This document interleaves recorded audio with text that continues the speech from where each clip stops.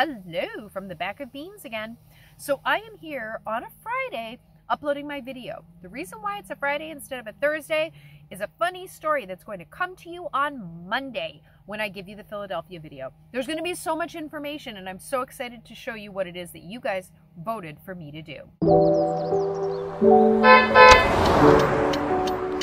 So here I am today, all set to talk to you about a place called Madeira Beach in Florida. You might be wondering why I'm talking about Madeira when I'm not in Florida yet. But if you remember way back when, I told you that I have requests from certain people about different places around the world where they'd like to go to visit. So I'm going to do the history on those different places as well. Today's one of those special days. Benjamin had requested the history of Madeira Beach, so we're going to do that video first. All right, let's get into the history of Madeira Beach, Florida. First, let's talk about Madeira Beach today. It's located on the south of Florida on the west side of the state. That means Gulf of Mexico. Bright blue water, totally white sandy beaches, probably amazing hotels and condos to stay in, tons of stuff to do with your family, a really great place. Now there's a story to how all of this happened. So let's go back in history now and I'll start from the beginning. Most of you probably know that in 1492, Columbus sailed the ocean blue, which meant that the King and Queen of Spain gave him a ton of money to cross the ocean, go find the New World, bring back a bunch of stuff, and give that stuff to the King and Queen so that they could become even more rich. Well, other countries were doing the exact same thing around that time. One was Spain and one was Portugal.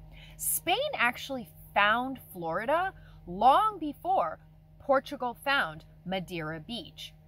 Here we go with that name thing again. Can you comment? What's the connection between Portugal and Madeira? Down in the comments. So like I was saying, Madeira Beach was discovered by Portuguese sailors. They found Native Americans on the land, and of course they hoofed them off so rudely, and then they took the land over.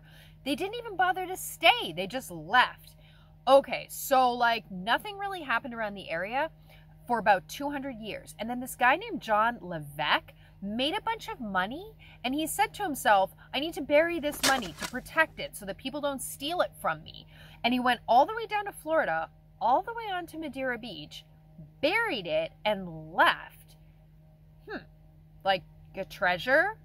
Well, he wanted to go back and claim it for himself, but he wasn't able to because a massive hurricane went through and took away the only way that he would have been able to get from the land in Florida to the island of Madeira. After that happened, he just sort of left it there and went away.